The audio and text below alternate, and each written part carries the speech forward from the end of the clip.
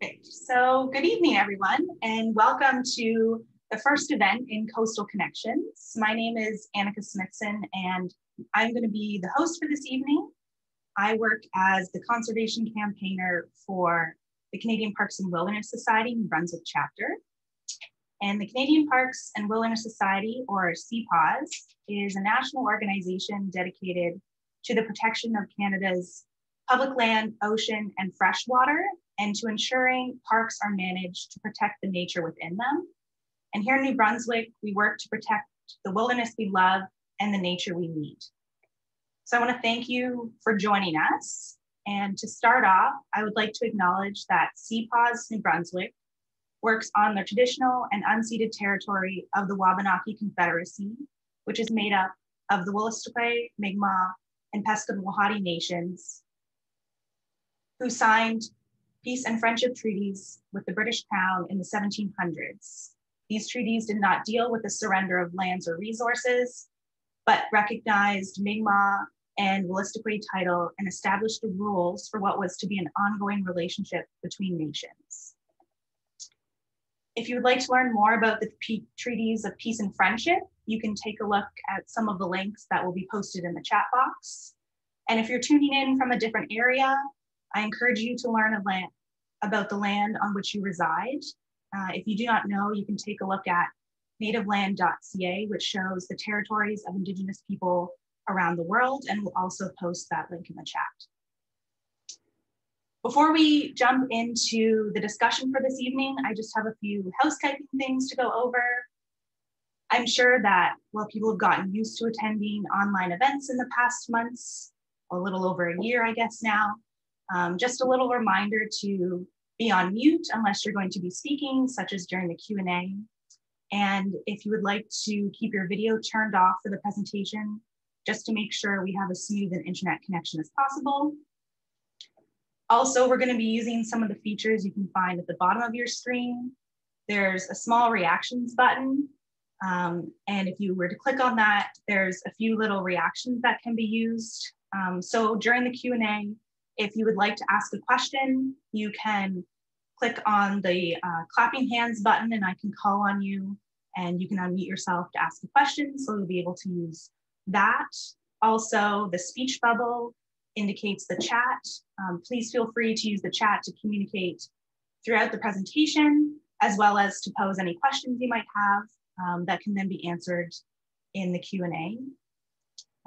I'm also joined by two of my colleagues who are going to help me out behind the scenes. Emily, who's going to be our tech person, and Mel, who's monitoring the waiting room. So Emily will be monitoring the chat, flagging any questions you have, posting links. And if you have any tech issues, please feel free to message her and she will help you out.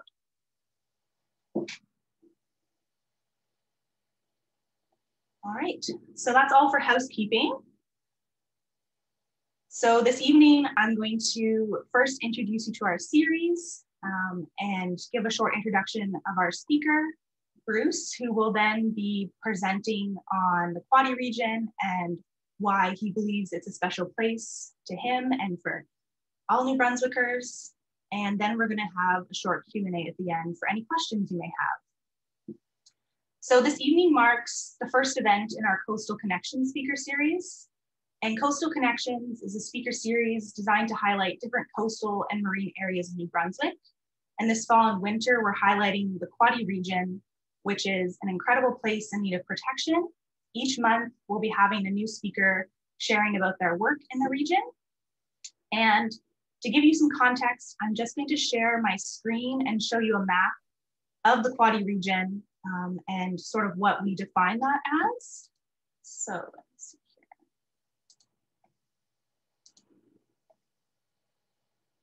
So if you can see, there's the map on my screen, and the Quaddy region is part of the outer Bay of Fundy, stretching from Point Lepreau to Grand Manan, across to the main coast and encompassing Passamaquoddy Bay and the Western Isles.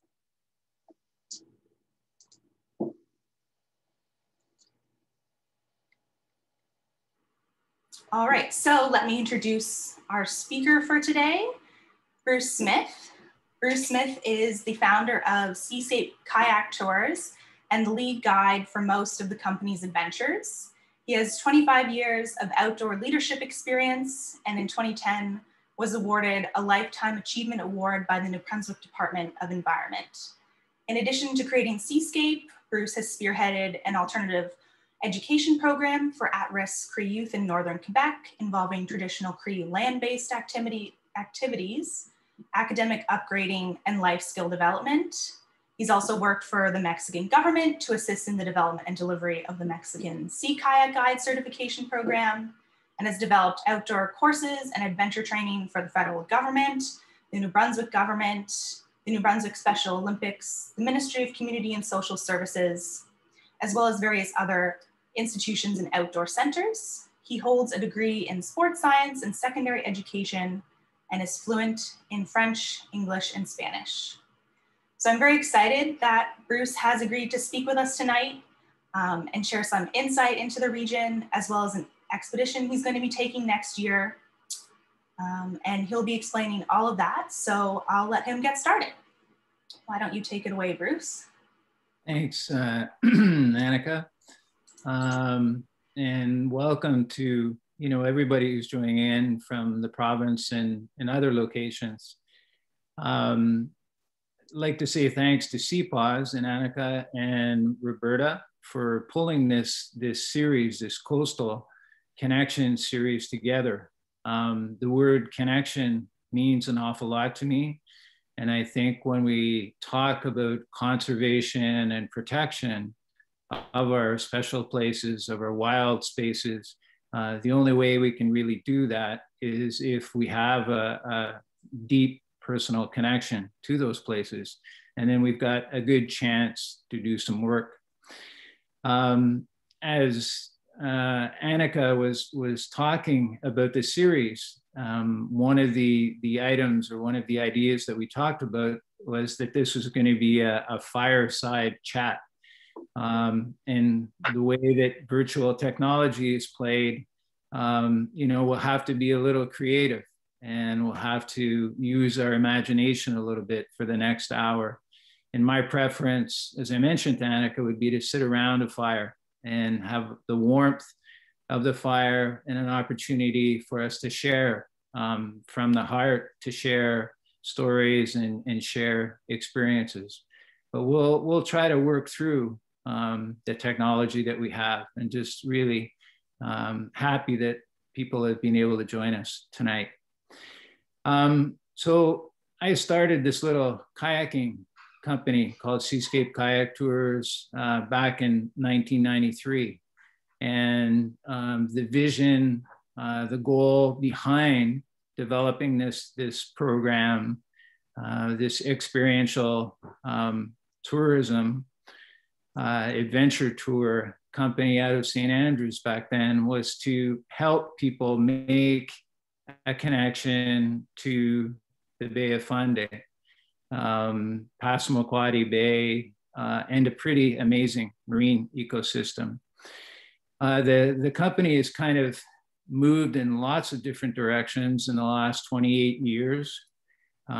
Seems like a million years, but we'll stick with 28 years. The company is based on Deer Island right now, which is in the middle of the West Isles region of the Quoddy region.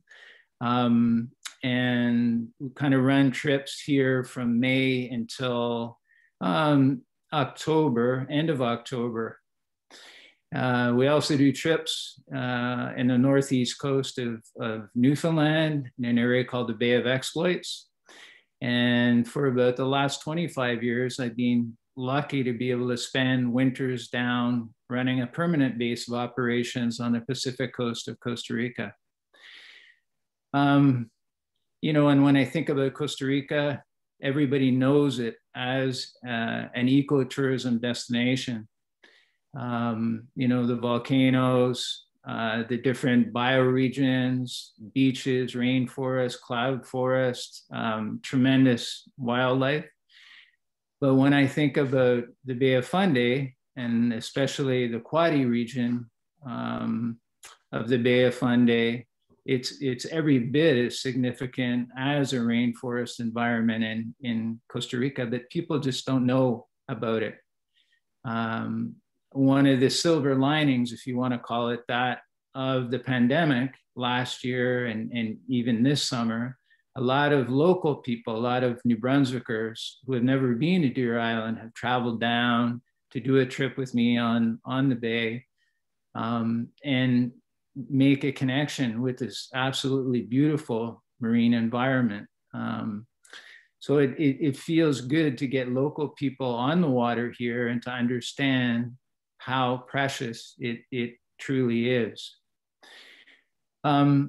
So when we think about tourism, when we think about taking people on the water, as I mentioned, I've done this for about 28 years, and every morning I get up and I get boats ready, and I get out on the bay with people. I really feel blessed to be able to do that for a living, and spending so much time on the bay, taking visitors from all over the world out on the bay.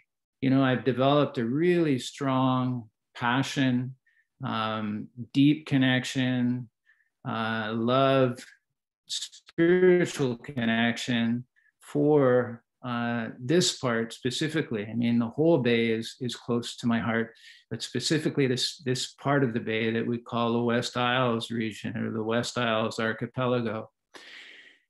And the chief of the Passamaquoddy First Nation, Hugh Akaji, who was a close friend, I would consider him to be a brother. When we talk about this time on the water, and we talk about the connections, we also talk about the sensitivity and being able to feel the heartbeat of Mother Earth.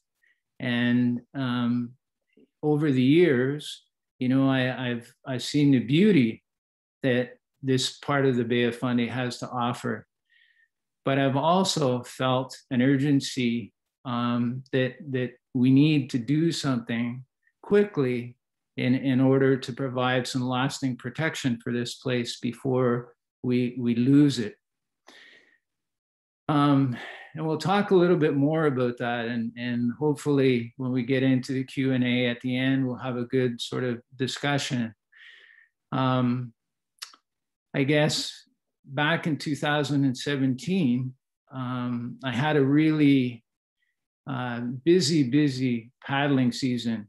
And although I love to get out there and exchange energy with people, I felt like at the end of the paddling season that I just needed to unplug. I just needed to get away.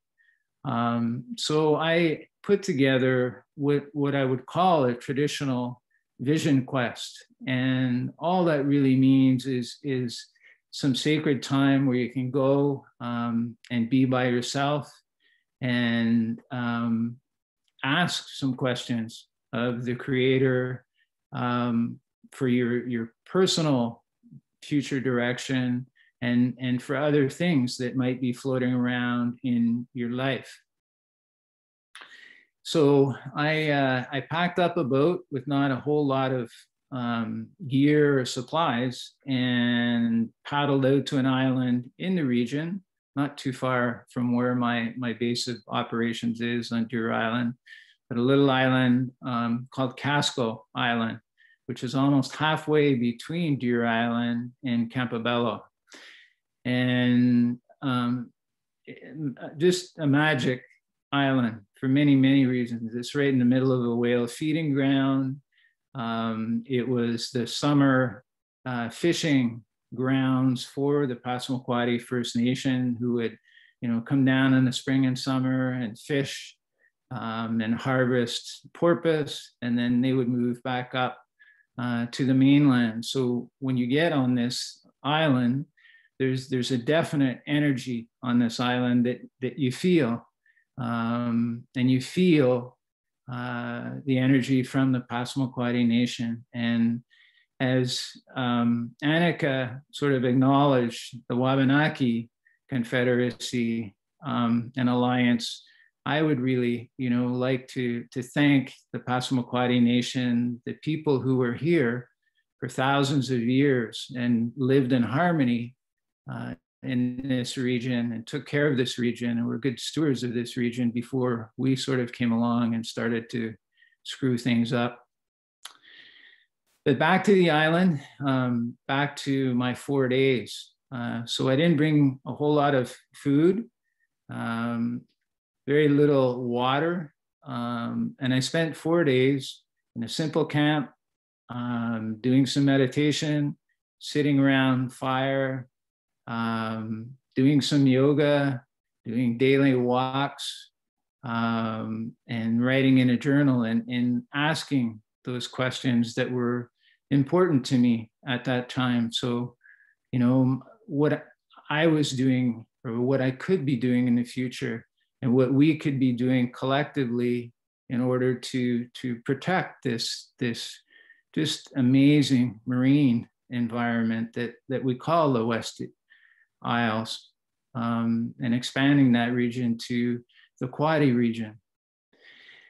And before I sort of go on, in the spirit of using our imagination and our creativity, I would like to take you to that island. I would like to give you a sense of place of that island. And I really would like you to feel the energy from that island. So Annika and I have got a short film that we'd like to show you. It's called The Window. It was developed as a promotional piece for this passion project that we'll talk about when we come back from having a quick look at this film. And Greg Hemmings from Hemmings House Pictures in St. John was key in the production, and a really talented filmmaker, a young filmmaker from Aspen, Colorado, Will Sardinsky, came down and spent about 10 days shooting with me. And it's a beautiful story. It's a beautiful sense of place. And let's take you there. So Annika, if you could roll that, it would be great.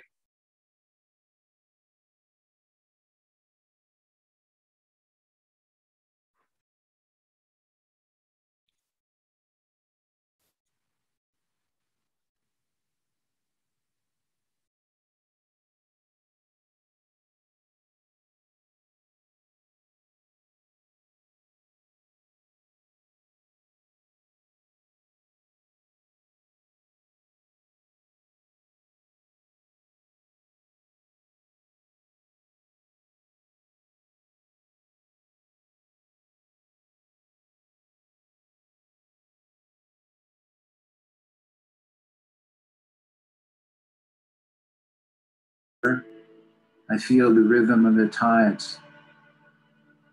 I feel joy. I feel peace.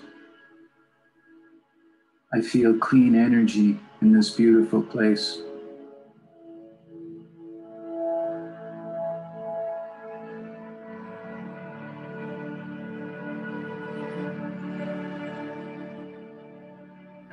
The Bay of Fundy is a unique, highly productive ecosystem with some of the highest tides in the world. Dynamic water is full of nutrients and lots of sea life.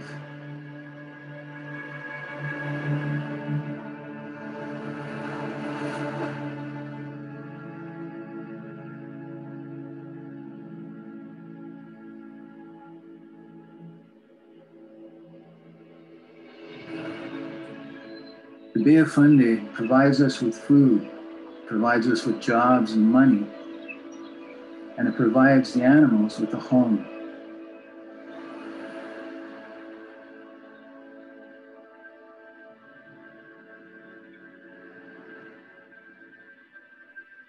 But in the past few years, it has come under threat from overharvesting of resources.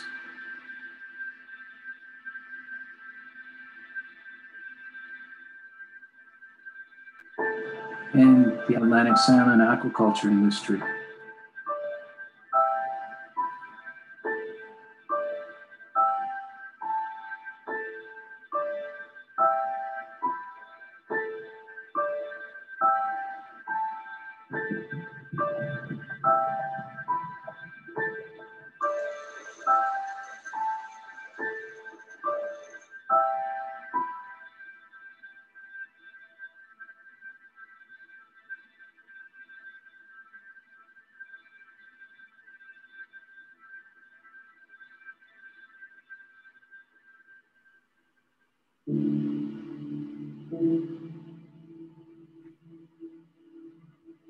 My name is Bruce Smith, and I've worked as a sea kayak guide in these waters for over 25 years. Seeing the damage that was happening, I knew I needed to do something. At the end of a busy paddling season, I wanted some time where I could be still and be with myself and ask for answers that I was looking for. So I decided to do a traditional vision quest.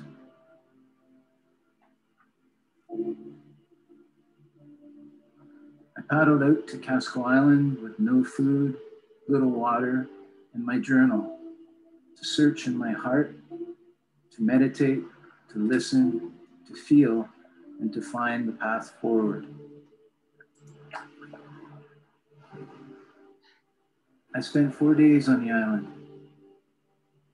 I asked the Creator what we can do to protect this special marine ecosystem we call the Bay of Fundy. And a very strong, clear answer came to that question. I need to do a long distance paddle to connect people to our sacred waters, to give this place a voice, to ultimately have this area receive designation as a marine protected space.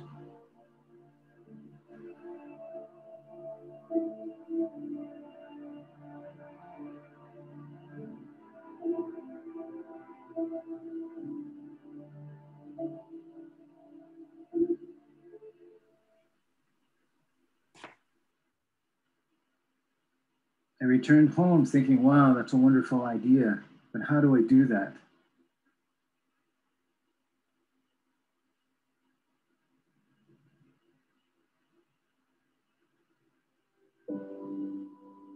So as I was doing the vision quest, the idea of a long distance paddle came to the forefront. The plan is that I'm going to paddle from Ottawa, the nation's capital, to Deer Island in the Bay of Fundy, my home. This will take 4 months. And along the way, we'll hold celebrations that will bring Canadians together to celebrate our connections to the ocean and our sacred waters, to give this fragile ecosystem a voice.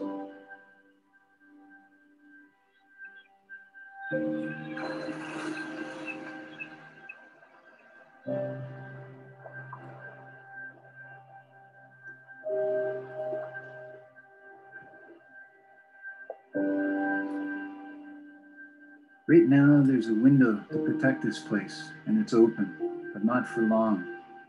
We only have a few years to work towards permanent, lasting protection. And if we don't step up now, that window will soon close.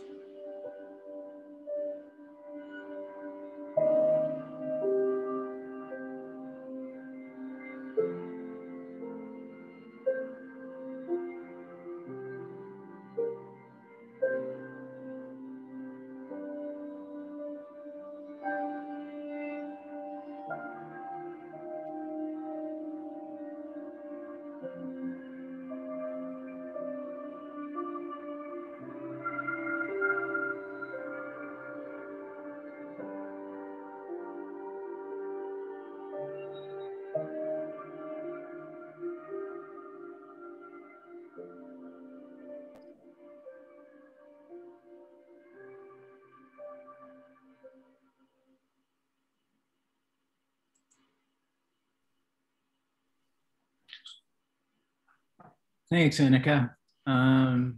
Sorry about it. It seemed to be moving a little slowly, but regardless, I think everybody should have felt the connection And it's so important to do that. So the idea, the answer that I received while I was out on the island, as I mentioned in the film, is to create an awareness program. It's pretty easy for me to take people out paddling into that beautiful area. And people make that connection very naturally, very easily.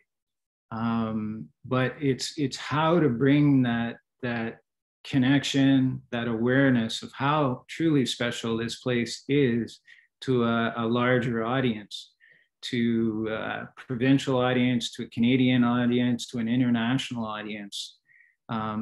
And to develop that awareness, to develop the connection, and to develop the love for the place. So this long distance paddle became a concept, it became a vision. And over the last number of years, that started to move forward. The name of the project was Rivers to Ocean.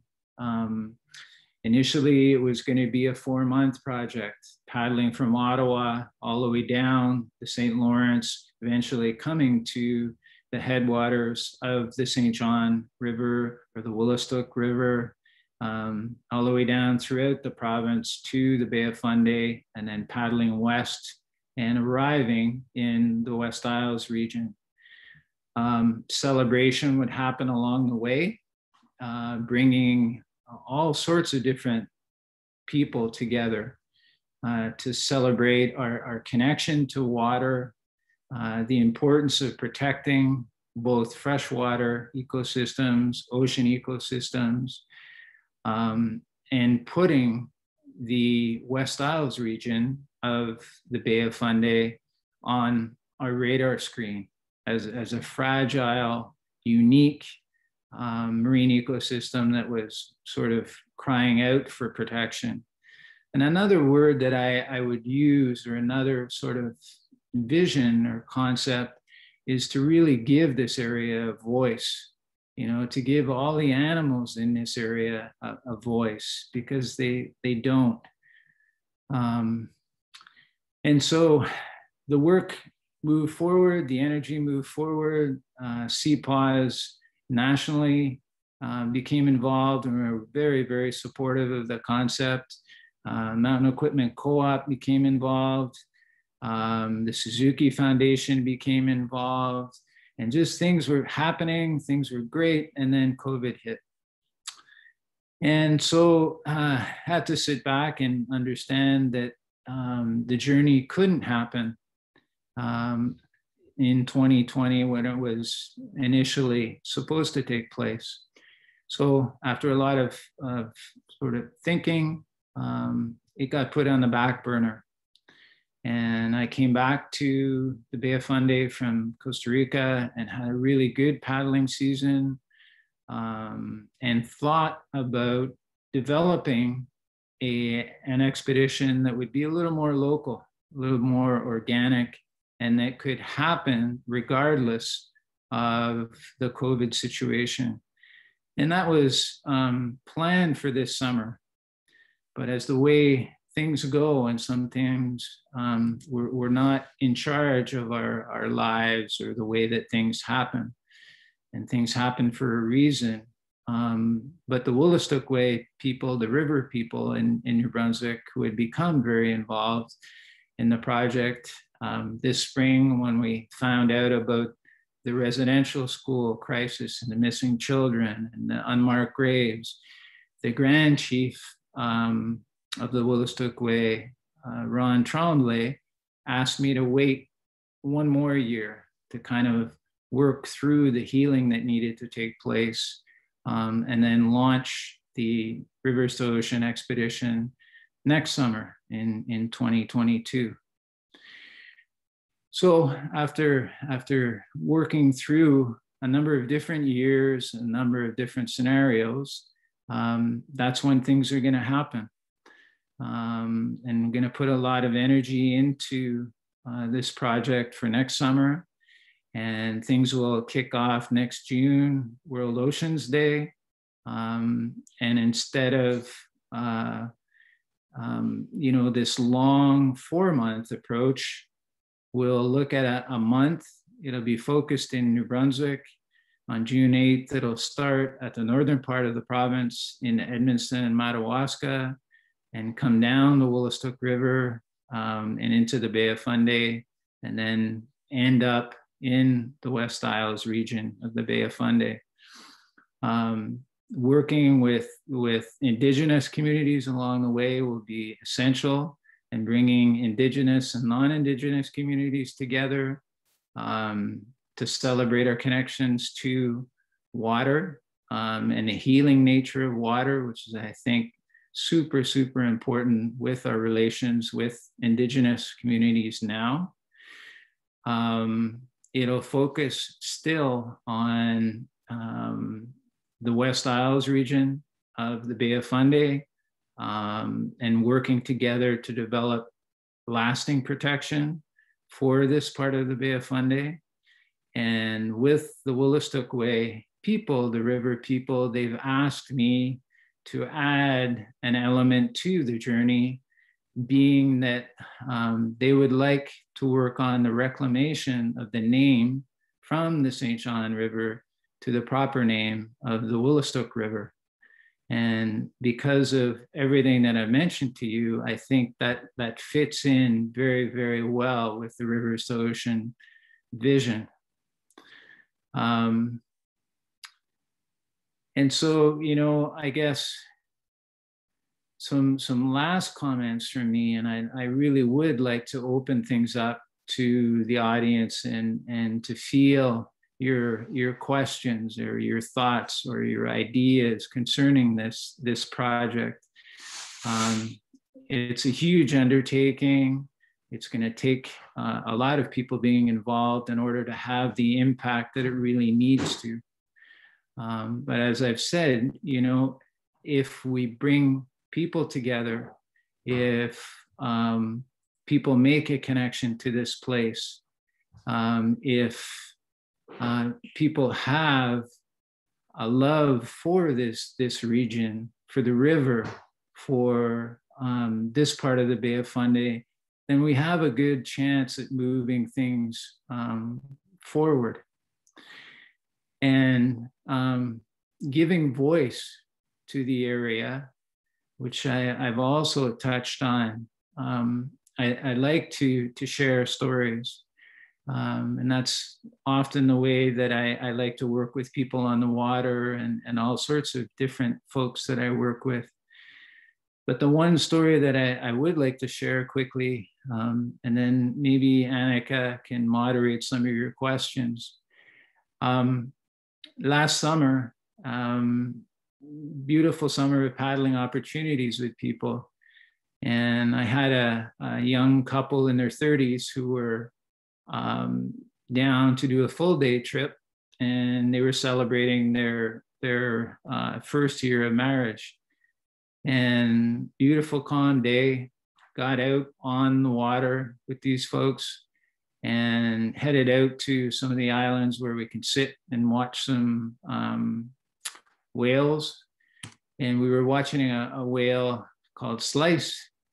Slice is a minke whale that's lost its dorsal fin because of being hit by a boat propeller. And it's a regular visitor here in the summer, the spring and summer. We were watching this whale do its thing and making a connection with the whale, and this young couple and I were just enjoying time in that environment.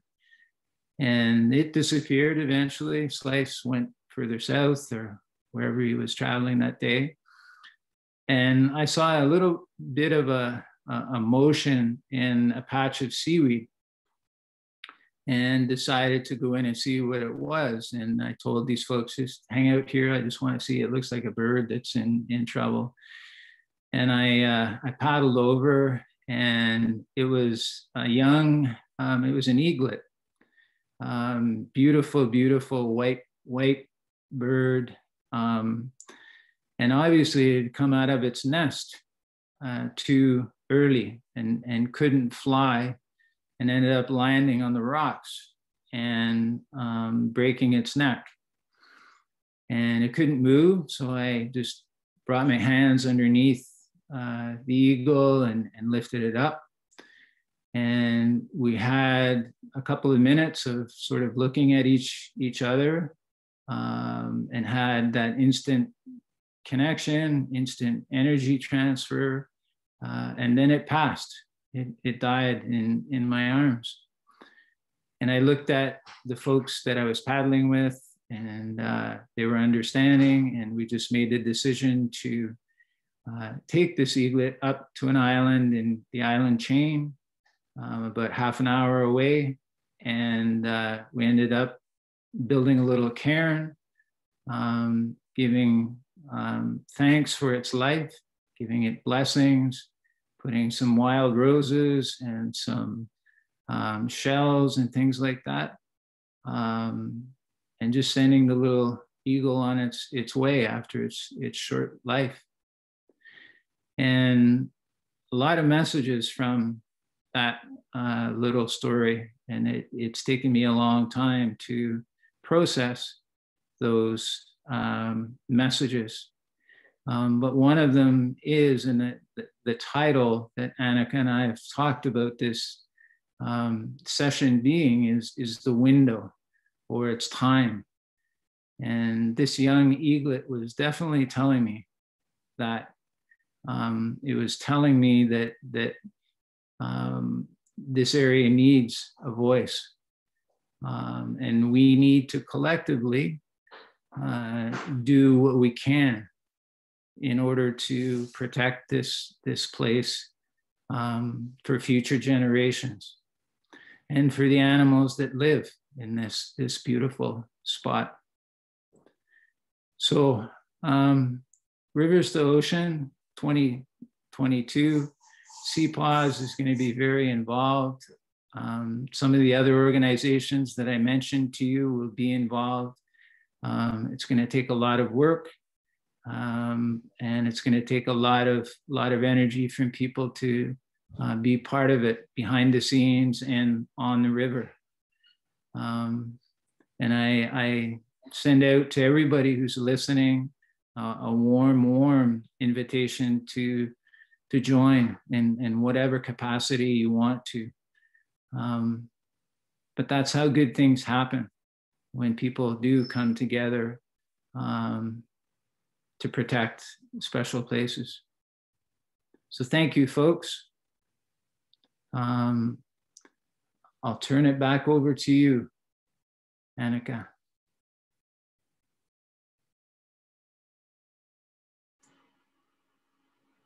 Perfect. Thank you, Bruce, for sharing and telling us your story, that touching story about the eagle at the end. I've heard that before and it still gets me, so thank you. And those beautiful images in the video. I know you said you like to bring us to a sense of place, and I definitely felt like I was there. So as Bruce mentioned, we'll open up the floor to questions and have a little discussion about anything you want to ask him about Rivers to Oceans and his work in the Quaddy region. Feel free to use the chat. Emily will monitor that and we'll get her to read out some questions. Alternatively, if you want to unmute yourself and ask a question, you can do so as well, or just use the little emoji and raise your hand and I can call on you to speak. We have a question from Danielle. She says, I am wondering if over the years of running your business, have you noticed any changes in the number of people who are interested in stewardship and protecting the area? Yeah, great question. Thank you, Emily, for reading that one, and Danielle for sort of sending it. And yeah, I would say that, you know, initially with paddling, people want to get out for the adventure, and a paddle's a paddle. I've always taken a different approach with that. And when people come out, as I mentioned, I want them to make a connection with the place. And part of that is really good interpretation, and letting people know the positive parts of the environment they're paddling in, but some of the challenges with the fisheries and with pollution and with climate change and all of those sorts of things. And yeah, I think to me, that's the ultimate goal of ecotourism, is sort of giving people that connection. And then people start to really want to engage, and they want to be involved in stewardship and protection. And a lot of people will say at the end of a paddle, okay, look, I love this place. What can I do to help? So there's lots of ways to help. And this journey, Reverse the Ocean, is part of that. And the next step is kind of, to develop a foundation where people can, if they can't be there helping, then they can support the protection and conservation of this area financially.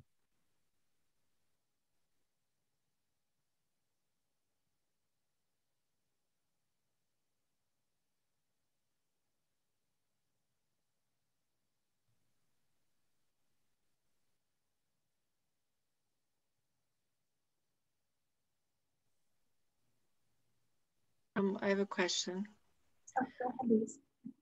So I'm new to this area, and I live in St. Andrews, and I'm an eco poet, and I have had the privilege of meeting two other poets in this area, and we're just in the midst of looking at some project ideas for the winter here in St. Andrew.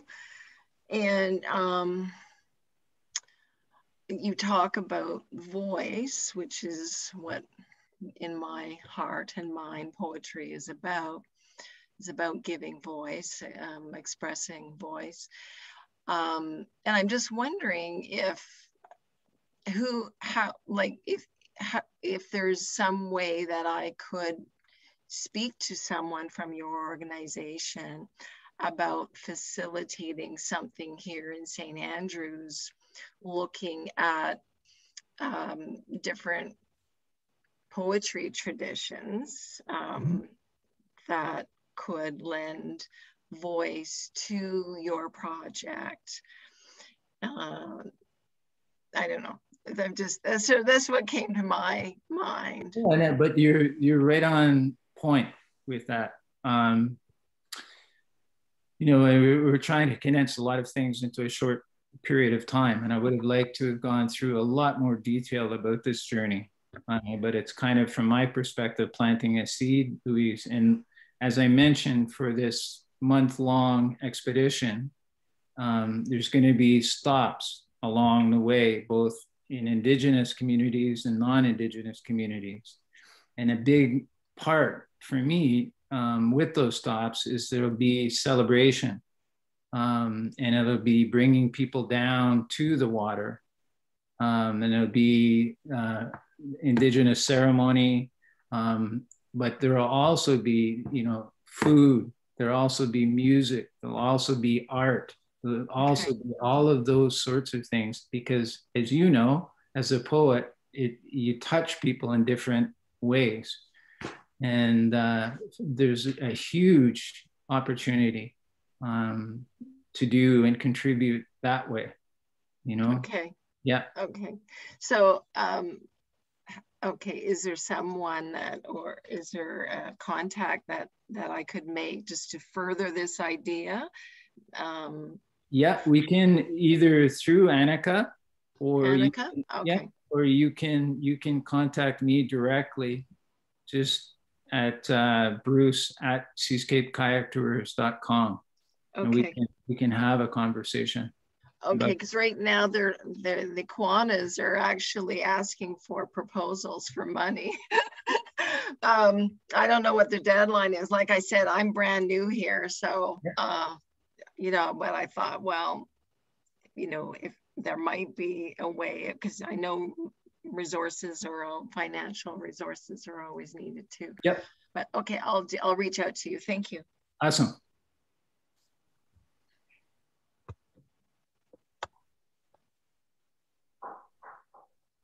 Okay, we have a question from Melanie. Bruce, could you share more about the name Rivers to Ocean and the connection between the river and the bay? Sure. I mean, a quick answer to that, Melanie, would be this project, this passion project, you know, started, I'm going to say 15 years ago. And I had somebody from the Vancouver Aquarium at that time who was in charge of the Canada-wide coastal cleanup program. And she, out of the blue, asked me whether it would be possible to paddle from Toronto to the East Coast. Because what she was trying to do at that time was to make a connection between our inland waterways and our big financial centers and the ocean, because the Toronto Dominion Bank at that point was funding the Canada-wide coastal cleanup program. And they were really questioning why they were funding something from Toronto that involved our coastal regions or our coastal areas. And for me, they're both synonymous. They're both so integral to the health of both environments. And I can't imagine saying, okay, the river is the river, and you know, the way that it flows is meaningless, because when it empties into the Bay of Fundy, you know, magic happens. And our ocean environment depends on that healthy river flow, just as much as the river sort of depends on our ocean environment.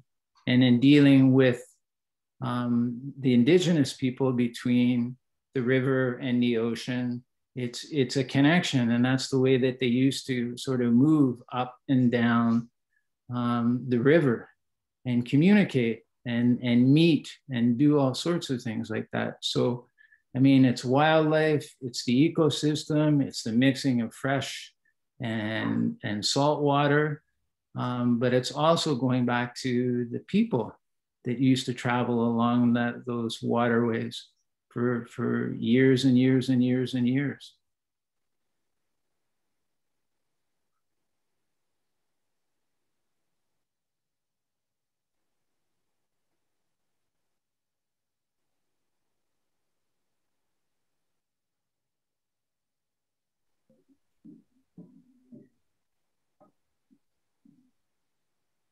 Okay, we have a question from Debbie. There are so many voices in today's world. Some express the goals of conservationists, naturalists, environmentalists. Some speak the reality that the world's human needs, food, energy sources, transportation corridors, supply lines. Some focus on the economy, but leave out the way and emphasis on making money might destroy the oceans and rivers. Some confess frustration with how to make a difference. Do you have any ideas of how to have all of these voices ring? It's a huge question, you know, and it's. I guess the way that I would answer that question is coming up with a model, a working model for an environment and for protection of an environment like the West Isles region of the Bay of Fundy. And on the West Coast, Haida Gwaii or the Queen Charlotte's, Parks Canada, it was it was the Haida Nation that really planted the seed to develop a park out there, a marine park, you know, and you've got all sorts of competing interests. You've got fisheries, you've got logging, you've got ecotourism, you've got the indigenous nation that wants some of their ways of life supported and taken care of. But they were able to bring all interest groups together, and through a lot of discussion, providing an environment where people felt safe to share their opinions, and it's okay to agree to disagree. But everybody looked at that model about that proposal, and it made sense because in the long term, it was more sustainable for everybody, and it was a win-win situation for everybody. And the problem that we have, it's not just we, you know, in New Brunswick or Canada or it's internationally, when people come to the table to discuss doing something collectively, everybody holds their cards to their chest, you know, instead of being open and thinking about different viewpoints and making decisions because they're the right decisions to make. And another word there is trust. And that's true with some of our difficulties now that our Indigenous communities are facing, you know, in racism. And we need to accept that there is a problem before we find solutions. And that's true with ecotourism. It's true with fisheries. It's true with all of those competing interests. We just need to come together in a safe environment, have the hard discussions, and then work together for the collective good of protecting our special places. It can't be, you know, environmentalists on one side and business on the other. But it's a hard situation. But the first part is finding that common ground, you know, where people can come and sit and share around this fireside kind of chat and move things forward.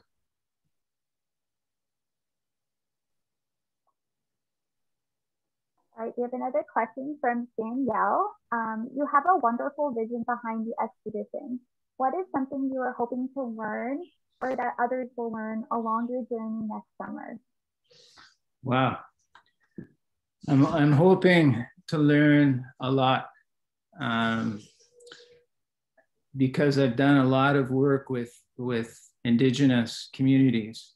I'm learning, or I'm looking forward to learning a lot from our Indigenous communities and involving our Indigenous communities as much as possible. I you know, want to learn, or I want to feel like there is hope.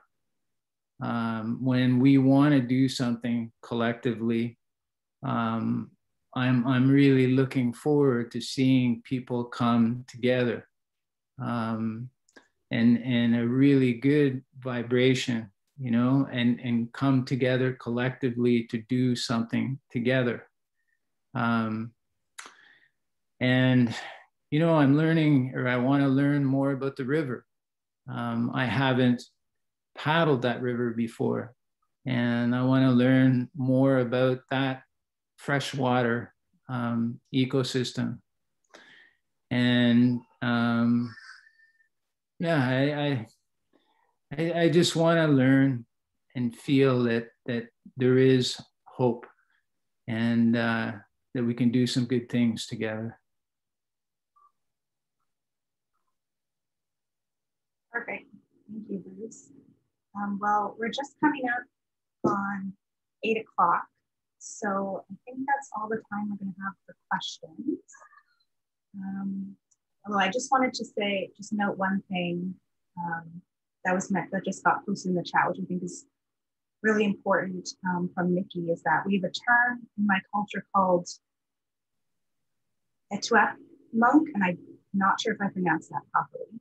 And it's called two-eyed seeing, and it's a way of learning where we look at both the Western and Indigenous knowledge. And I think that's really important, especially for this expedition and other things moving forward, especially in the space that we work in. So thanks for sharing that, Nikki. And thank you, Bruce, for sharing about your expedition and your thoughts on the region and connecting to a place, which is, I think, something that really stood out for me is for someone to want to protect something, connection is really important. And that's what I'll be taking away. And learning about rivers to oceans, I think, is a fitting way to launch the speaker series on coastal connections. We know that the coast plays such a vital role in the health of the ocean, the planet, humans, and we need to protect it as much as possible. New Brunswick is surrounded by the ocean, including the Quad region, and it's definitely a responsibility we have to take care of it. Just like Bruce at CPAWS, we also are looking to protect the Quad region. And for those of you that are interested, we encourage you to take part in whatever actions you can to advance ocean protection. Any actions, no matter how small, really do make a difference. If you want to stay engaged with Rivers to Oceans, be involved in some of the events that might be taking place along the route next year, be sure to check out Rivers to Oceans website. Hopefully there will be some updates there soon, and Emily will put a link in the chat for that. If you want to learn more about some of the work CPAWS is doing in marine conservation, you can also check out our website and social media. And if you're not from around the region or you're interested in ocean protection where you live, Google is a great resource. You can look up sort of what organizations, Indigenous nations, or governments are doing in your area and get involved that way. One last thing I do want to mention is that we'll be having a couple more speakers, and I'll just share my screen really quick.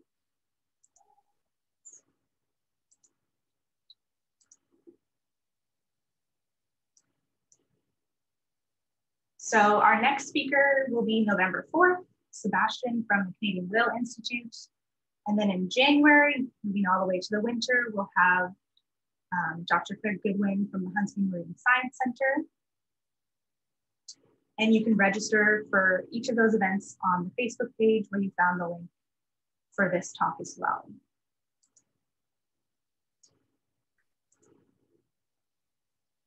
So that concludes the evening. I want to thank you guys so much for tuning in, for listening, for all of the wonderful questions. Looks like we made some connections tonight, which is wonderful. And I hope you guys all have a really good evening.